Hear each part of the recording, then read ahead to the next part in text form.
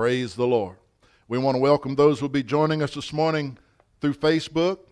If you have friends who aren't on Facebook but they want to find us, all they have to do is go to YouTube and type in Word of Life Ministries of Covington, Virginia, and let them know that the good word has been brought forth here. If you're blessed and you want to share that blessing with others, we would appreciate you doing that. We're so glad you're a part of this service with us. I'd rather you be here in person, but we're glad that you're with us, however the means is. Whether you watch it live or whether you watch it down the road, the same anointing carries through, because in the Spirit there is no time and there is no distance. And I know that there are people who are watching this on the other side of this planet. Some of you have sent us messages, and we are so glad that you are with us, so glad that you can be a part of this service with us. God bless you. We have the same dad you do. Our Father God, our Father which art in heaven, hallowed be His name. Amen? Amen. Hallelujah. This church on the hill in Covington, Virginia is being viewed by people on the other side of the planet. Think about that. One of the things that before Jesus returns was that the Word would be published throughout all the earth. Who would have thought, if you would ask my grandfather, if somebody in India or Africa could take part, or Australia could take part in a service that we were holding here in this area, he would have said, that's impossible. But now, it's possible. Amen. So thank God the Word is being spread throughout the whole earth. And this a couple of days ago, I every so often I'll tune into CBN News just to pick up on the headlines. I hardly watch any news outside of Christian, or there's some conservative programming that I'll just to stay up with what's going on in the world and in our nation. CBN News is a good source because it's a Christian perspective, and you can go to the site, to the part of it where you just get the headlines. They give you like a 3 to 5 minute excerpt of the stories that are going on. The first one that came up when I viewed it was out of Harrisonburg, Virginia. It's made national news that there's a group of teachers and parents who are taking the Harrisonburg school system to court over indoctrinating our children. Yeah. With transgender ideology. So they are taking them to, so Lord, we just ask you right now, give wisdom there, show them how to proceed, and we thank you for favor, Lord, that this demonic mindset will not be pressed upon our children. This stuff is being done without the parents. I encourage you, go view it. Just YouTube CBN, or you can download it if you have Roku. Download CBN News channel, and you can view it for yourself. There are those, not all, everybody in the school system is not of this mindset, but there are those in high places who are trying to indoctrinate our children without the parents' knowledge. And thank God people are standing up. It's time people stand up. It's time people that have some morality about them stand up. If we don't stand up, who will? If we don't stand up, who will? Hallelujah. In order for someone to have to know what direction to go, they have to have a moral compass. And if you don't have a center to you, and our center is Jesus Christ, died, buried, and raised from the dead, and we raised together with Him. If you don't have that moral center, how do you know? How do you have a moral compass? You can't. Anything goes.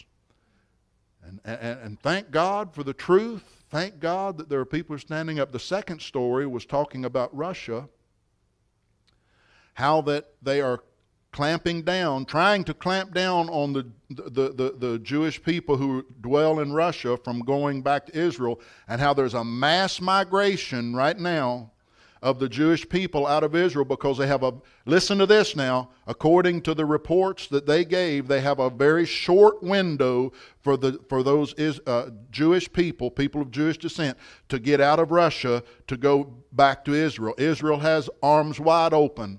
And this is another prophecy being fulfilled. Friends, we're in the last days. The trumpet's going to sound. Livia says, just give me 5 more weeks. Just 5 more weeks.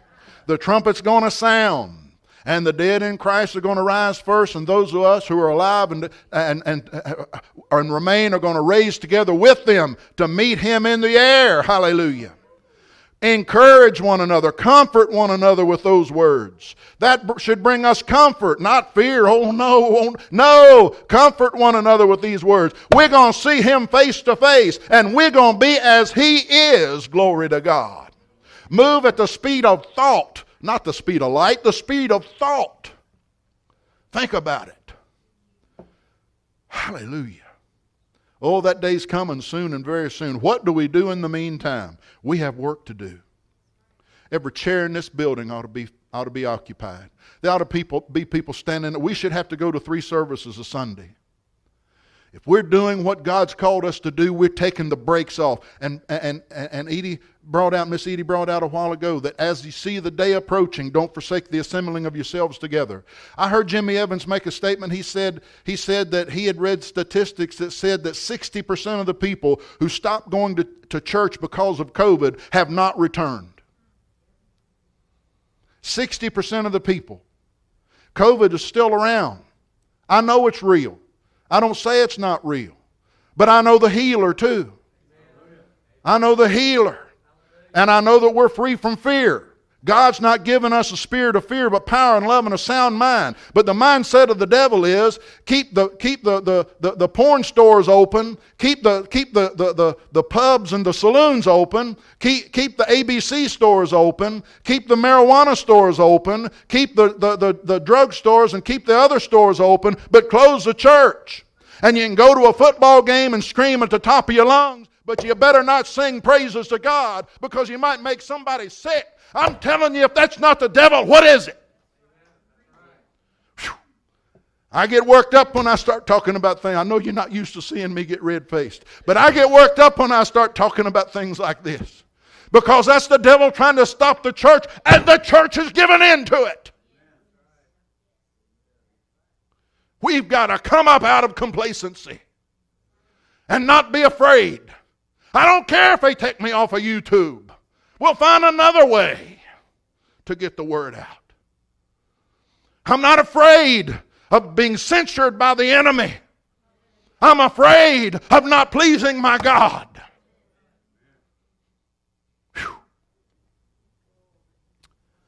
All right. Thank you, Jesus. I think I mashed that soapbox. Hallelujah. You glued it well, brother. If you didn't know it, Brother Frankie Johnson built, when we first started this church, we needed a pulpit. And Brother Frankie did woodworking. I know you didn't say that for me to bring this out, but he does he's a good woodworker. And I said, Frankie, we could use a pulpit. And I was just thinking something small, and he built this, solid oak. Praise God. Give him a hand clap. I told him one time his fingerprints are all over this church. And there's other people here who are the same way. Your fingerprints are all over this church. God is good. Hallelujah. God is good. God is good. We said we were going to pray for Brother Jason, who awoke with a fever today. And we have the report of the Lord. We have the report of the Lord. When you go to the doctor to have a test, I used to pray that I get a good report. I used to pray with people that they would get a good report from the doctor. I don't do that anymore. You know why? We have a report from the Lord. Now, I don't negate what the doctor says. That may give me something to know to stand in faith about. And I don't say it's not real, but I do say this. I have the report of the Lord. No matter what the report of the physician says, no matter what the report of the test says, I have the report of the Lord. His report says I'm free. His report says I'm healed. His report says I'm filled. And I'm going to stand on the report of the Lord. And if I stand there, I know I'm standing with Him. And He's standing with me. I know I'm in His presence, and He surrounds me and is in front of me and behind me. He is my shield and my buckler. He is a friend that sticketh closer than a brother. I'm under His wing. He that dwelleth in the secret place of the Most High shall abide under the shadow of the Almighty. So I'm not dependent upon what the report of the world says. I thank God for wisdom that God has given me, natural wisdom and understanding to put together medications and things to help fight disease. But I also thank God for the stripes that Jesus bore on His back, because by His stripes I was healed. And when man comes to the end of his ability, God is well able. Hallelujah. And He's not just able, He is willing. And He's not just willing, He has accomplished it for us. And we can reach out and take hold by faith of all that He has accomplished for us. So, Father, we lift up Jason to You right now, and we ask You, Father, anoint him right where he is in his house. I thank You that Your favor covers over him, and the blood of the Lamb has cleansed him, and by the stripes of Jesus he was healed, whatever's causing this fever. We thank You, Father, that house is cleansed. That house is cleansed. That house is the blood of the Lamb burns away the virus. Thank You, Father. Thank You, Father, in Jesus' name. In Jesus' name. Now, when we make a stand in faith, you don't deny that stuff is out there, and you don't deny that you're under attack, but you deny the victory in your conversation. You deny that it belongs to you. You deny that you have it, that it's your possession. It's okay to say, this is an attack on me, but greater is He that's in me than he that's in the world. This is an attack on me. I know you see the symptoms in my body, but I stand on God's Word, which is stronger than fact that you see. Truth changes fact. And the truth of God's Word is truth, Jesus said, changes the facts that we're dealing with. Don't be swayed from that, no matter what the enemy brings your way, no matter what some well-meaning Christian brings your way. Oh yes, but you have to face reality. What is reality? Reality in my world is what my God says. Somebody say amen. Hallelujah. Well, that one's for free. That was not part of what I planned on preaching this morning, but that one was for free. Somebody here or out there needed to hear that this morning. Aren't you thankful for Holy Spirit? Amen. Hallelujah. I'm so thankful.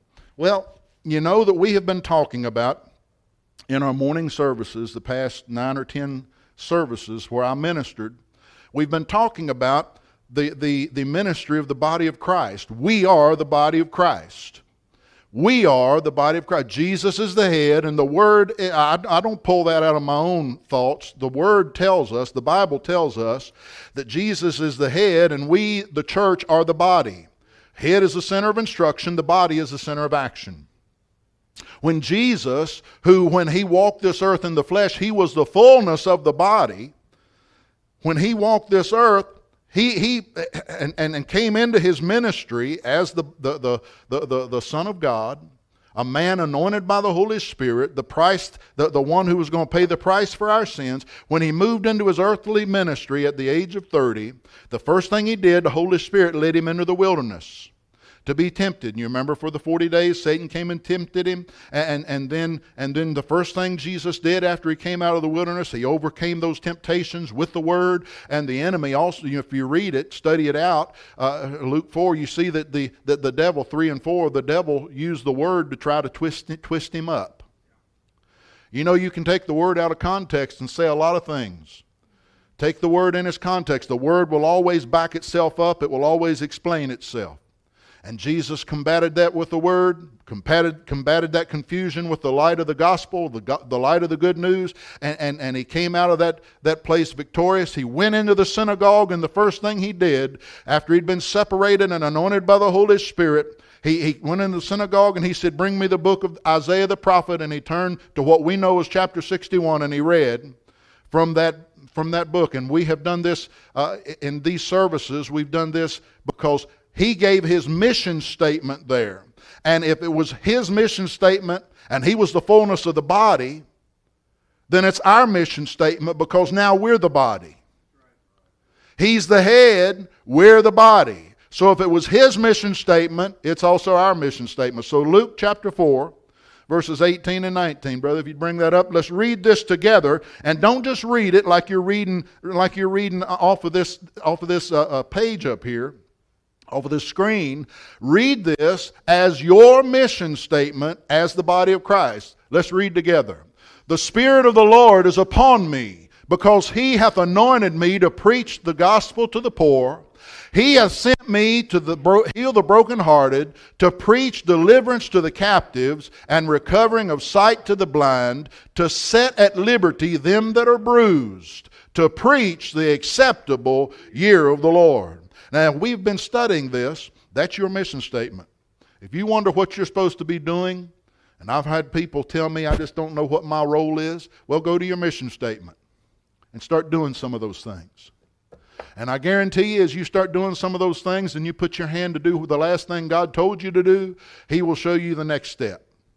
You ever been there? Hallelujah. So start doing that. We talked about this, how we're a spirit, a soul, and a body. We are a spirit, we have a soul, we live in a body. And we've been going through and taking our time with this teaching, because this, I believe, is vital for the church. And I have really been, we talked about the spirit of man. We talked about what happens at salvation. And now we're on the soul. And I've been on this for a couple of services. But it's because, I'm going to tell you why I believe the Holy Spirit is having us slow down here. I believe that this is the area where most of the Christians in the world today have most of the problems. This is where most healing needs to take place. This is where most reformation needs to take place. When we're born again, now you think about it, when you ask Jesus to be your Lord and Savior, 2 Corinthians 5 tells us that we're made a new creature in Christ Jesus. We're literally made a new creature in Christ Jesus. Our spirit man is made new. Your spirit is not healed after you're born again. Your spirit is developed. Your spirit's not wounded. Your spirit is when you were born again, you're made a new creature in God's image. You have His DNA. It doesn't have to be restored. You just have to train your spirit. You have to feed it the Word so it can grow. He designed us. He never designed us for our soul or our body to be in charge. He designed us, a spirit being made in His image, for our spirit man to be in charge, to be the one who's calling the shots, so to speak. Working together with your soul and your body. Now, if I didn't see, if your soul and your body weren't involved, I couldn't see your spirit. Because just sitting and looking at you where you are right now, I see your flesh, and when your character comes out, I'm hearing and seeing your soul express what's within you. Amen. And if we give our soul dominance, our soul desires to be entertained. It desires to be petted. It desires to be a whole lot of things that are not good for us. Amen? But if our spirit man works, if we give our spirit man dominance and we're feeding our spirit the Word, and the way your spirit receives the Word is through your reading, hearing the Word, reading the Word, communing with the Holy Spirit, your soul and your flesh are involved. And they're the gates through which your spirit can be fed. Yes, you spend time communing with God, and in your spirit you're ministered to. But understand how closely together, especially your soul and your spirit, work. And there are many people who all their lives have been totally controlled by their soulish desires. Your soul consists of your mind, your will, and your emotions. There have been people who through all their lives have been totally controlled by their thought life, their emotions, the things that are happening around them, totally swayed and controlled by that, and have never developed their spirit to the point where they can give their spirit man dominance. Well, when you're born again spiritually, you're a baby.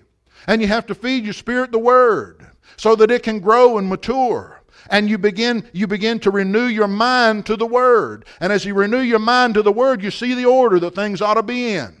And your spirit man, you give your spirit man dominance. Rather than acting on emotion and rather than acting on surrounding pressures and the pressures of this world, we check down in our spirit and see, is this a step I should take? Y'all with me this morning? Now, I'm going to back up to Romans 12, 1 and 2. Verse 2 says, This is on page 11 of your notes if you have your notes with you. And I'm going to give you some little nuggets along the way. And I'm not going to preach all this again, but I do want to, there's a couple of things that I want to bring out to you. Romans 12:2 says, "Be not conformed to this world, but be ye transformed by the renewing of your mind, that you may prove what is that good and acceptable and perfect will of God." A couple of things I want to bring out to you.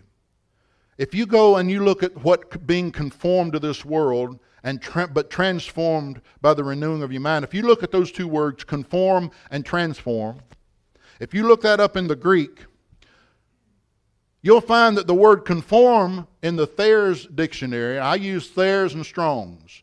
Now, I don't want to try to get too technical. I don't read Greek, but I can read Greek dictionaries. So can you. The Thayer's dictionary says conform means to fashion one's mind and character to another's pattern.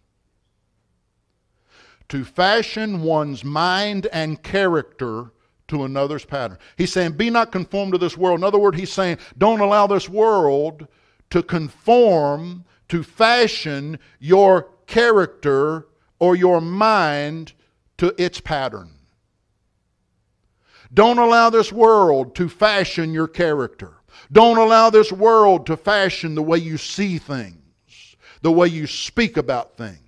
Don't allow this world, and this world is constantly trying to put pressure on you. If you've ever seen a mold where they use pressure to mold something, they'll put an object in there, or a metal or plastic or whatever it might be. They'll put it in there and it's just a glob. And then this high pressure presses come together and there's a mold, and they force that metal, or they force whatever the material is into the voids of that mold, and when it comes back apart, you have a perfect image of what that mold is. That's what the world is trying to do to us on a daily basis. That the world is through imagery, through messages, through TV, different. Some of these things they can be used for good, but understand and realize they can be used for evil as well. Trying to conform us into its image and form our character. Character is the expression of something from what's within us. Characters, when you look at an apple tree and you see apples on the limbs, what you're seeing, you know that's an apple tree because of the apples. The apples that's like our character. You see the inward nature of that tree because of what's on the limbs.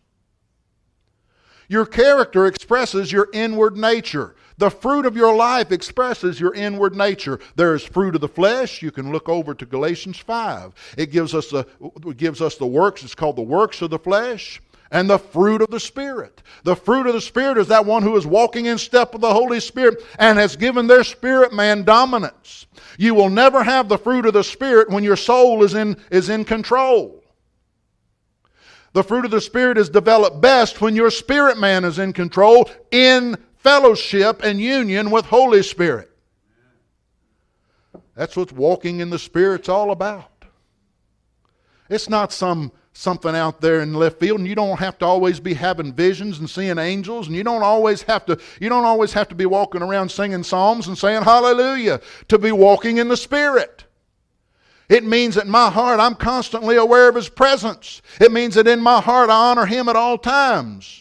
When I'm doing my manual labor or when I'm doing something in the natural, I'm still aware of my God's presence. And I practice the presence of Holy Spirit. And when things come my way, I'm meditating on the Word. Therefore, when I deal with it from a standpoint of strength from the Word of God, rather than a standpoint of what this world's trying to pressure me into doing.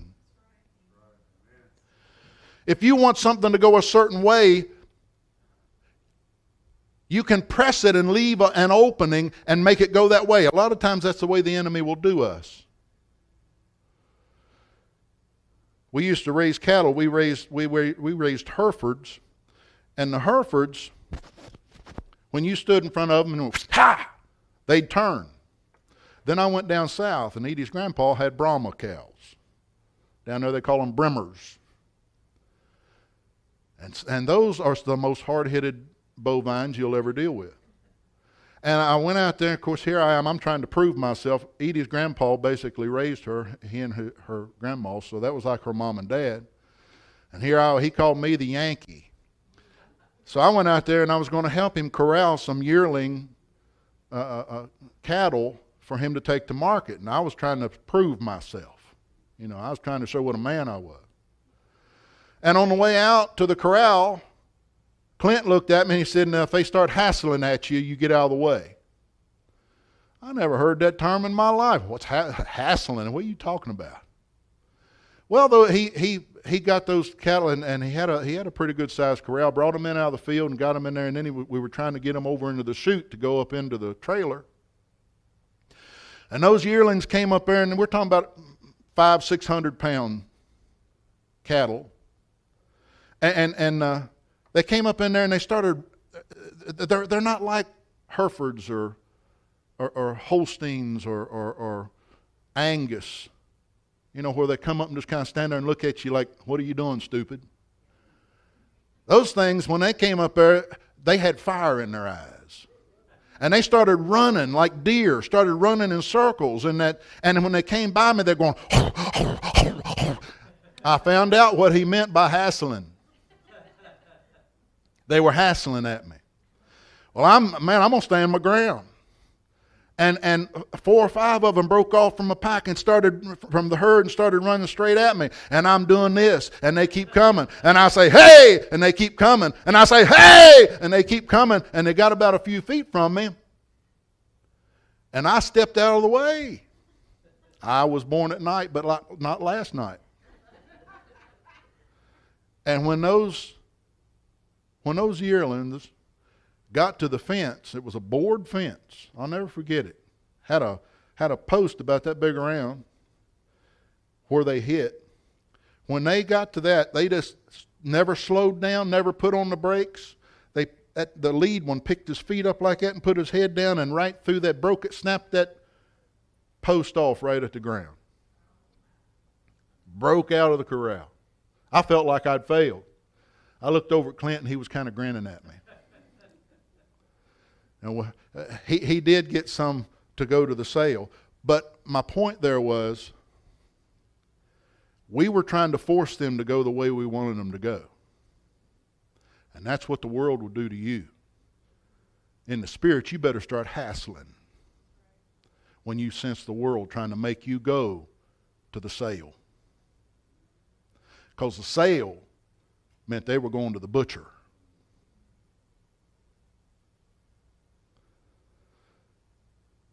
You think about that. And the devil, he's going to roar like a lion. He's going to wave his arms. He's going to holler at you. He's going to say, "No, you go this way.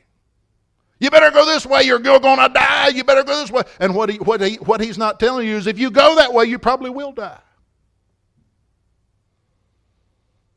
Y'all still with me? Don't let the enemy force you into their load and shoot. Now that might be a country boy way of bringing a point across, but I think everybody here got it.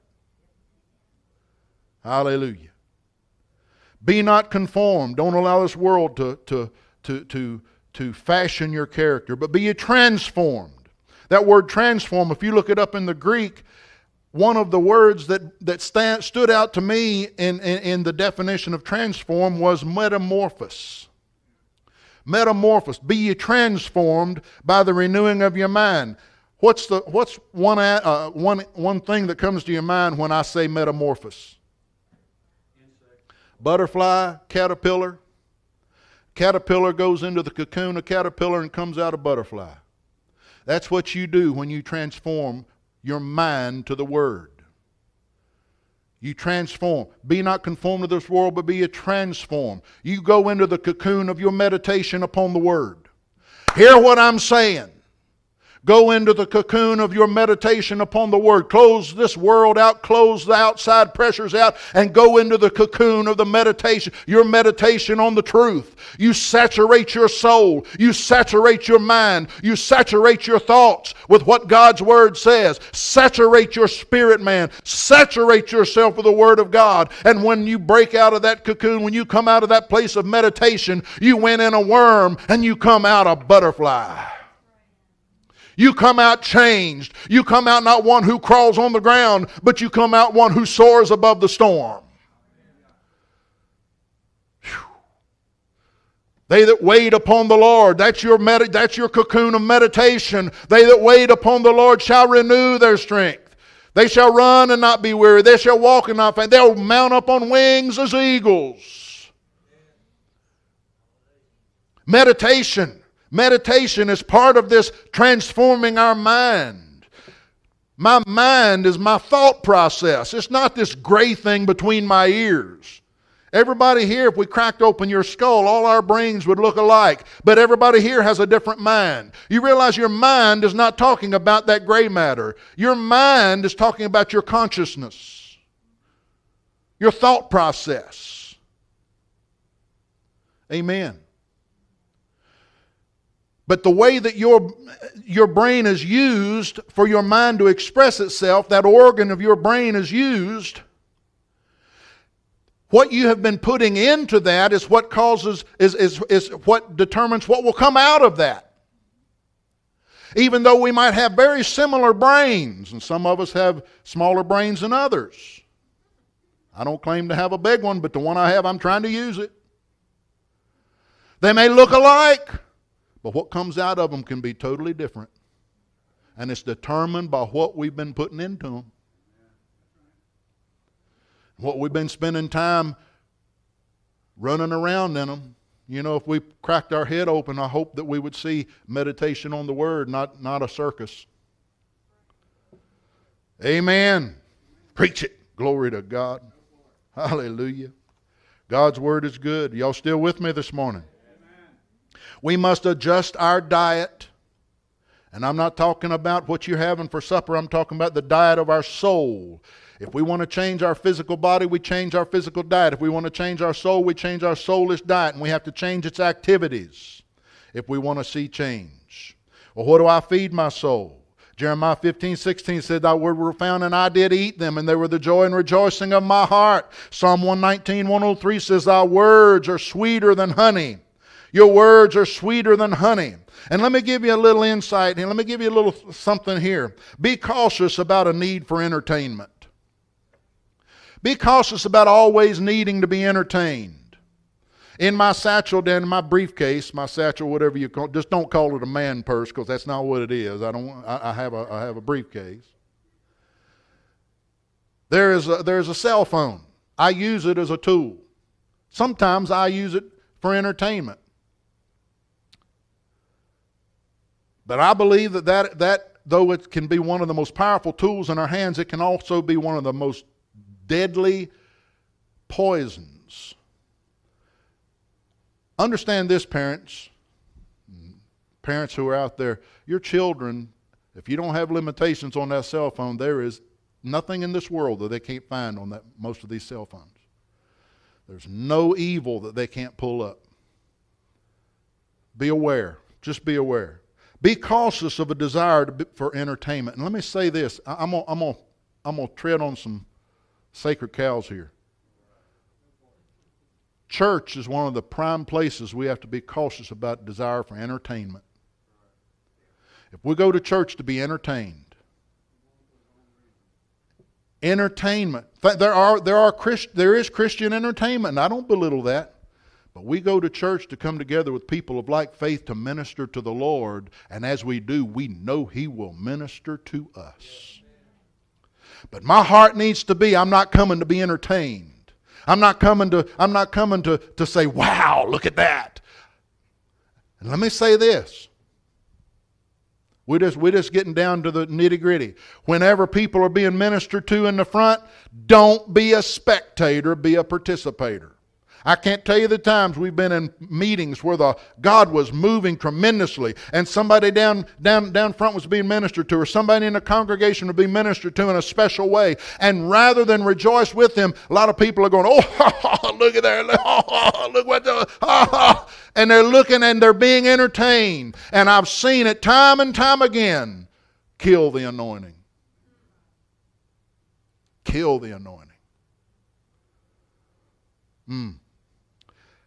Be cautious of a need to be entertained, especially in church.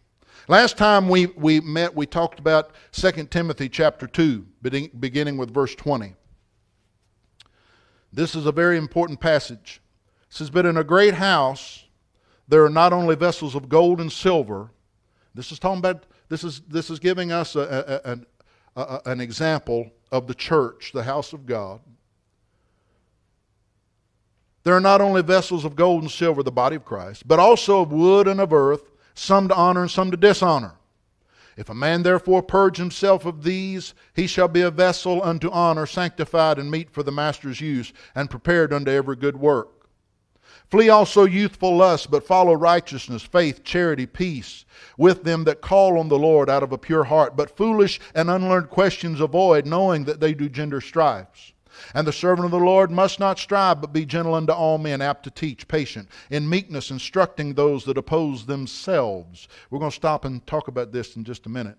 "If God peradventure would give them repentance to the acknowledging of the truth, and that they may recover themselves out of the snare of the devil, who are taken captive by him at his will." We talked about this, and I told you about the experience we had with the potter. We were attending a church, and he was talking about in God's house there's all kinds of vessels. There's some gold, some silver, precious vessels. Then there's wood, some of wood and some of earth. He said clay is earth. He said, you might be a sewer tile in God's house. It might be your position in God's house, a sewer tile. And he left it there. He was telling people, some of you are going to be shiny gold and some of you are going to be sewer tile. You just need to be thankful for who you are. He didn't read the next verse. We're talking about the soul, how we have to renew our mind to the Word. How many of you have ever in the past, you don't have to raise your hands, but you had your mind went to the gutter. You had a sewer tile mind. Well, what do? You got to change it. You got to change it. You're the one who controls what you think about. If that were not true, then Philippians chapter 4, 7, 8, and 9, 6, 7, 8 would be false, because it shows us there what we are to think about and the perimeters that our thoughts need to be in. He told us how to control our thoughts, and He gave us a wonderful filter to run our thoughts through. Amen. It says here, if you realize that you are a vessel that is not bringing honor, purge yourself. Let Him purge Himself from these. Who purges you? You do. You can't say, okay, God, change me. Go ahead, I'm ready.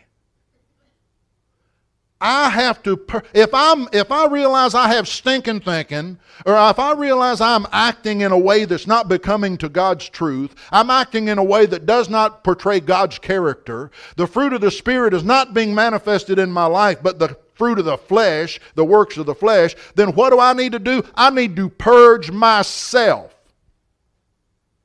I need to purge myself. What's purge? You get out that nasty stuff.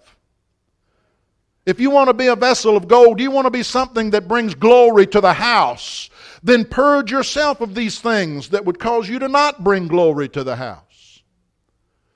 Too many times we want somebody else to do it for us. There comes a time when the baby's diaper, you need to stop changing the baby's diaper and he needs to be potty trained. Amen. Don't shout me down because I'm preaching real good. He said in meekness, verse 25, instructing those that oppose themselves. Instructing those that oppose themselves. Instructing those that oppose themselves. That literally means to resist the truth. One translation says, where it says oppose himself, instructing those that resist the truth. And we last time we talked about how we come out of that place where we're not bringing honor to God to the place where we bring honor to God. And I made the statement, you are not doomed to stay in your mess. You can be born again. You can go to the altar and be born again and be clean and a new creature in Christ Jesus, and still in the soulish realm be a mess. But God didn't leave us there. He showed us how to change that. And it's a process. Your soul is a process to renew. Your spirit man is made in God's image instantly. You're made the righteousness of God in Christ Jesus instantly. But you have to renew your mind to the Word. Renewing your mind means change the way you think about things. Jesus gave us some examples of how that we don't have to stay in a place where we have fallen. Let's say we're walking along in our Christian life. And for a time we give ourselves over to things that don't bring God glory. Let's say we get in an argument and we say wrong things. We say things that we know didn't bring God glory. Or let's say we get involved in an activity and our spirit man's saying, don't do this, don't do this, don't do this. Now, let me just stop right here and say, don't sin thinking I'll repent later. But if you find yourself in a sin, if you find yourself where you've brought dishonor to the family of God, God doesn't desire for us to stay there in that place of separation. He desires for us, and I showed you His desire for the heart that is hurt. Jesus said, I've come to mend the brokenhearted. I've come to mend. That's talking about the soul, to mend the brokenhearted. He gave us a wonderful example of this in Peter's life. In Luke chapter 22, and verse 61, it says, and the Lord turned and looked upon Peter. Now, what has just happened, you might want to turn in your Bibles. I know we can bring this up on PowerPoint, but I think it's good for us to look in our Bibles. Don't become lazy with the Word. Let's look in our Bibles and see what he says here. Hallelujah. In Luke chapter 22, verse 61, what has just happened is that Peter has denied Jesus 3 times. He's denied being associated with Jesus. Now, Jesus told him back in verse 31, if you have your Bibles, look back to verse 31 of that same chapter. It says, and the Lord said, Simon, Simon, behold, Satan hath desired to have you, that he may sift you as wheat. Now, the previous verses, if you read it, you'll see that the disciples were arguing about who was the greatest among them. You know, pride is one of those stinking diseases that makes everybody sick but the person that has it. And they were getting over into a little bit of pride. That's in the soulish realm. Hey, look at me. Verse 31, Jesus told Simon something here. He said, Satan has desired to have you that he may sift you as wheat. Notice verse 32. This is God's heart for us. He doesn't want us to fall. He doesn't want us to fail. He said, but I have prayed for thee. I have prayed for thee, that thy faith fail not. And when thou art converted, strengthen thy brethren. Now that word converted in the King James seems a little strange. If this mic starts acting up, tell me, because the battery's getting low. That word converted seems foreign to us, and it is. But in my Bible, if I look over to the sidebar, it shows that what that means is when thou hast turned again. When you have turned again. He said, I have prayed for thee that your faith fail not, and when thou hast turned again, strengthen thy brethren. Thank God there's always a road home. Hallelujah. Thank God there's always a road home. Now Jesus warned Peter, and Jesus told him. Peter said, I'll never deny you. And Jesus openly told him, before the rooster crows in the morning, Peter, you're going to deny me 3 times. Peter said, no way, Jose, I'll never do it. I will defend you to the death. Peter proved this when he drew the sword and cut off the servant's ear. And you remember what Jesus did? Jesus, one of the Gospels shows us, Jesus picked up that old boy's ear and stuck it back on and healed him. And they still took him away to crucify him. Jesus ministering life, peace, and health even to those who were taking him away to crucify him. Why? Because he could look past the cross to today where we're standing here bringing him glory. Thank you, Jesus. So Jesus told Peter, you're getting ready to deny me 3 times, Peter. Then we see in verses 57 through 60 that Peter denied Jesus 3 times. In verse 61, immediately when Peter for the 3rd time denied Jesus, this is what happened. And the Lord turned and looked upon Peter. And Peter remembered the word of the Lord, how he had said unto him, before the cock crow thou shalt deny me thrice. And Peter went out and wept bitterly. Peter knew he had blown it. He hadn't just blown it, he had royally blown it. And when he denied Jesus for the 3rd time, and he added a few expletives with it, I don't know that blankety blank man, I don't know him, I'm not with him. Jesus turned and looked at him, and they met gaze. They met their gaze. They met eyes, and immediately in his spirit, man, his spirit was broken because he knew he had done exactly. He had went right into the enemy's trap. The enemy was desiring to sift him as wheat, and he had walked right into the enemy's trap of his own free will. He walked right into the enemy's trap, and there Jesus is looking at him, his master, his Savior. His Savior's looking at him in his eyes, and Peter knows that Jesus knows what he just did. And Peter went out and he wept bitterly. He had a broken heart. He was weeping because his soul was crushed. What did Jesus say? I've been sent to heal the brokenhearted. That brokenhearted literally means bruised or crushed soul. That's the soulish realm. Peter in his soul was totally devastated because he knew that he had done exactly what the enemy had bidded him to do. And he was in a bad place.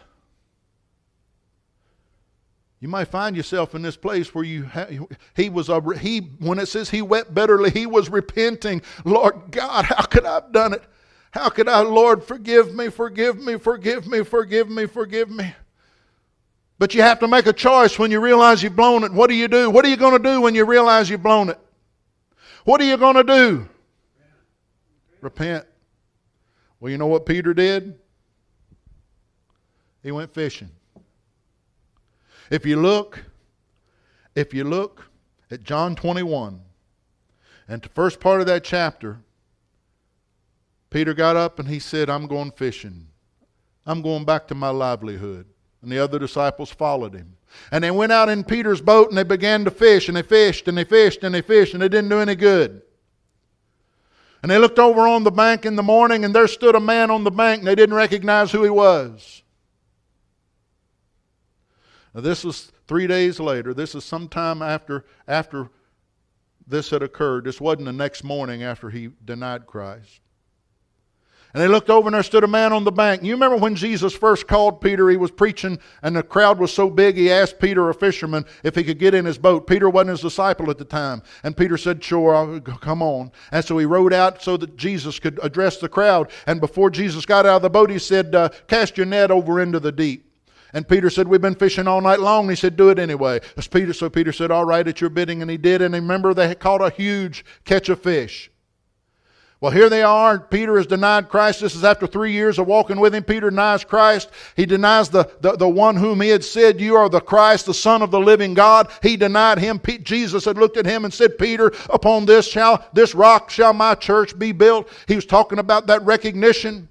And here Peter has blown it all. He's denied Christ. When the rubber met the road, he denied Christ. And he's out here and he's going back to fishing. Things are just going back to the way they used to be. And he looks over on the bank and there's this man standing there. And he says, hey fellas, y'all have any fish? And Peter and John, they said, no, we don't have any. We have been fishing all night and hadn't caught any. He said, well, just cast your net out on the other side of the boat. Lights start going off in their mind. They said, do it. And they throw the net out, and suddenly it's full of fish. It says Peter recognized immediately that it was Jesus, and he didn't wait to paddle to the shore. He jumped out and he swam to the shore. And when he got over there, if you pick up in verse 15, so when they had dined, Jesus saith unto Simon Peter, Simon, son of Jonas, lovest thou me more than these? He saith unto him, yea, Lord, thou knowest that I love thee. And he saith unto him, Feed my lambs. And again he said unto him, Simon, son of Jonas, lovest thou me? And he saith unto him, Yea, Lord, thou knowest that I love thee. 3 times Jesus said, Simon, do you love me? 3 times Simon said, Yes, Lord, you know that I love you. And he said, Feed my sheep, feed my lambs, feed my sheep. 3 times. And Jesus, how many times did Peter deny him? 3 times. How many times did Jesus ask him, do you love me? 3 times. Jesus wanted Peter to know, I'm not just restoring you, I'm wholly restoring you. I'm totally restoring you. Now go out and do what I told you to do and minister to the brethren. And Peter was one who was used so mightily on the day of Pentecost. He stood up after the Holy Ghost had come upon him, and rather than be a loser who'd gone back to what he was, he stood up and he preached the truth to those people. And that day thousands received Jesus as their Lord and Savior because of the word of this man who had denied the very one that he was preaching to them. But he knew that he could go back in repentance and God would restore him. You may be in a place where you say, God can never forgive me. Oh, yes, He can. He can forgive you and restore you to a place that's beyond your wildest expectation. He can use you to reach thousands. All we have to do is accept His forgiveness and move forward in His truth. You have time for one more example of God showing how He desires to restore us. There's a little man named Zacchaeus.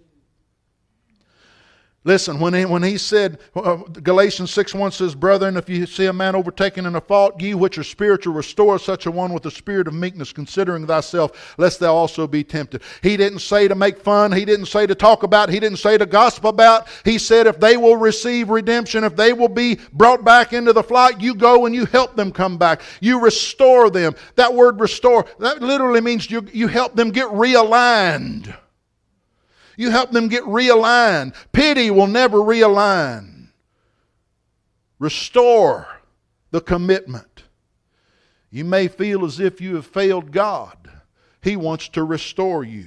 And He gives those among us who are spiritual, who are mature spiritually. If you see a brother overtaken in a fault, like Peter, rather than talk about him, rather than run him down, rather than gossip about him or her, go to them and restore them. Help them get realigned.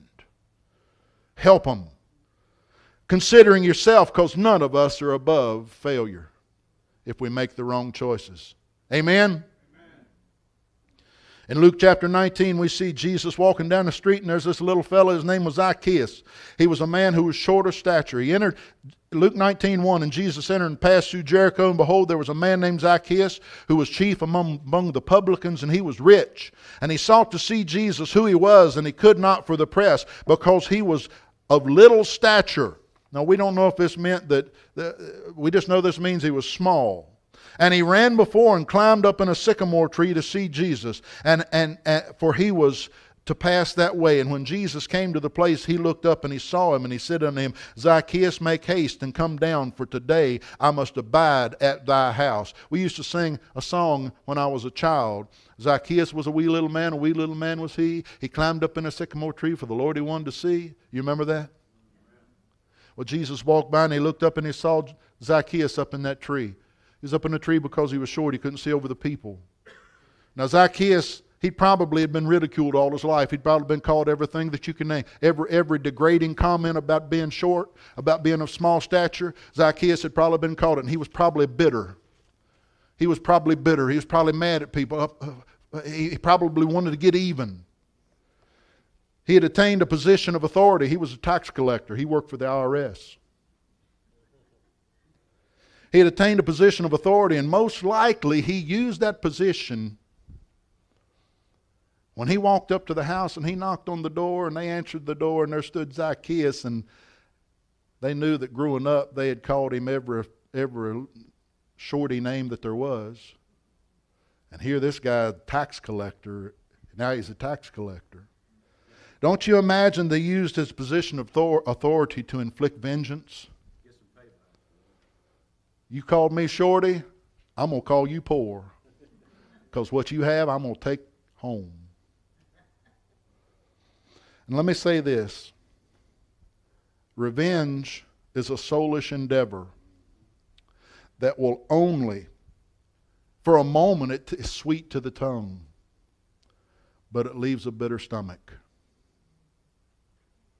It will leave emptiness, a bitter emptiness. But then one day Zacchaeus heard the gospel. He heard about Jesus. And he saw a lot. You know, he had inflicted a bunch of vengeance. He had in his mind, he had inflicted a bunch of, I'll get back at you. But then, after realizing the emptiness of vengeance and being even more an outcast, because not only was he short of stature, but now he was the guy who was short of stature who cheated everybody out of their wealth. He was in a lonely, bitter place. And he heard the gospel message. And he wanted more. And he ran to see Jesus. And Jesus said, I'm going to your house. And that man of small stature became a giant that day. That man of small stature decided, I'm going to pay back all the wrongs I've done. That man of small stature became a giant that day. Ephesians 4:14 says, so that we may be no longer children, sent this way and that, turned about by every wind of teaching, by the twisting and the tricks of men, by the deceits of error, but staying true. Words in love may come, but staying true, words of love in love may come to full growth. We may come to a full growth in Him who is the head, even Christ. This is the restoring of the soul. We may come to full growth. Get this, I'm going to give you a few points and we're going to close. Soul growth takes time. It takes commitment. It takes humility. The fruit of the Spirit is direct evidence of soul growth. I pause for effect. The fruit of the Spirit is direct evidence of soul growth. A person's character is seen in how they interact with others. You might want to write this in. It is spiritual, your spiritual nature manifesting through your soul. The fruit of the Spirit is your spiritual nature manifesting through your soul. You might want to write this down. The fruit of the Spirit manifests best when your spirit man is in control. The fruit of the Spirit manifests best when your spirit man is in control. One of the reasons we have so many people sick in the soul is that they aren't getting or didn't get soul nurture in the home. And let me say this, and I'll close with this. Parents and those who are spiritually mature, help others to grow. Parents, help your children to grow. Ephesians 6:4 shows that fathers, provoke not your children to wrath, but bring them up in the nurture and admonition of the Lord. The number one job of parents, especially fathers, is to expose our children to the nurturing power of God. Now let's just say you grew up in a home where you didn't get that. Well, it's not too late. We have a Father God. And we have people who are mature in the faith that can help us. If you didn't get that growing up, it's not too late. And I'm going to add this, and it may be a little bit rough for somebody to hear. It's not too late, but it's also no excuse. If mom and daddy put your diaper on backward, it's no excuse for you to be a sour person. Renew your mind to the Word. If daddy was mean, mama was mean, there are some mean mamas and daddies out there. Or mom and daddy were so caught up in their own lives that they didn't give you the love you need, or they never took you to church, or you didn't weren't raised in a home that honored God. That's no excuse for you to be a mean, hateful person, or to be a sad sack. Stand up, rise up, get up, wake up, grow up. Amen. Get God's Word. It's true. Stand together with me. How long did I preach, brother? How much? We got an hour in. Glory to God. Hallelujah. I heard somebody say one time, if you can't say it in 20 minutes, you can't preach. Well, I can't say it in 20 minutes. Did I go too long? No. Hallelujah. Praise God. Well, that's what I like to hear. I tell you, when y'all get to pulling it out of me, it's hard for me to stop. And y'all just pulling it out, drawing on that anointing. If you've been with us on YouTube, we're glad that you're with us. This word is true for you. There's no distance in the Spirit, and God wants you to know He loves you. He loves you. And if you've been damaged in your soul, maybe you're born again, but in your soul you're a mess, we're giving you keys how to turn that around. Renew your mind to the Word. Go into that cocoon of meditation and meditate on God's truth. And don't let the enemy in. Don't let him in your cocoon with you. Just you and the Holy Spirit in there mulling over the Word of God. What God says, who you are in Christ. It's been good to be with you this morning. God bless you until next time.